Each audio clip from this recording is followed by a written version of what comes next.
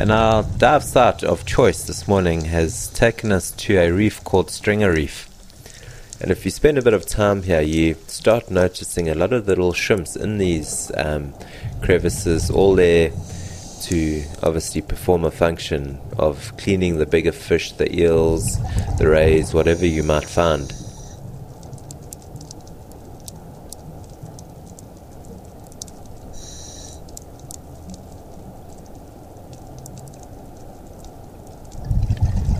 This particular cleaning station was thriving with a whole group of juveniles.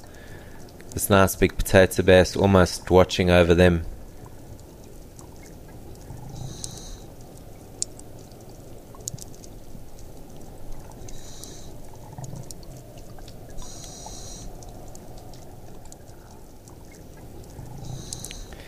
These bass, obviously not the biggest, the brindle bass are, but still a really formidable predator on the reefs, preying mostly on smaller fish.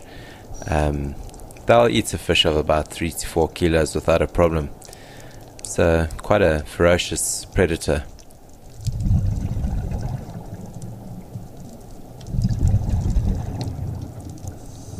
And then below them I found this really nice big bull ray who was being attended by a couple of these cleaning shrimps.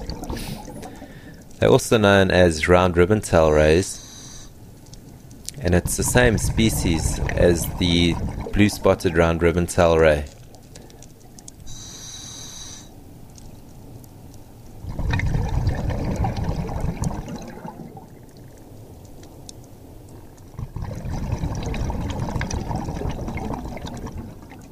The two main species of cleaning shrimps that you get here is the one is the Durban dancing shrimp, the one on the left,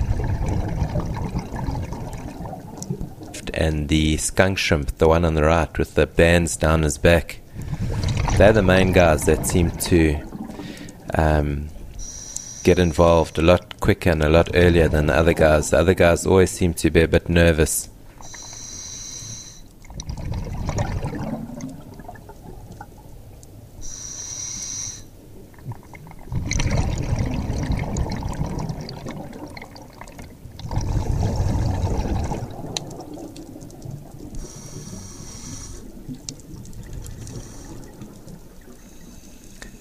It was just really nice to be back on the coral reefs here in Sodwana Bay. The colour, the life, the corals, everything just makes it so surreal. And the cherry on top for me on this dive was a nice find, a nice little paper fish. The black and white guy there. Incredible how they can change their markings from location to location.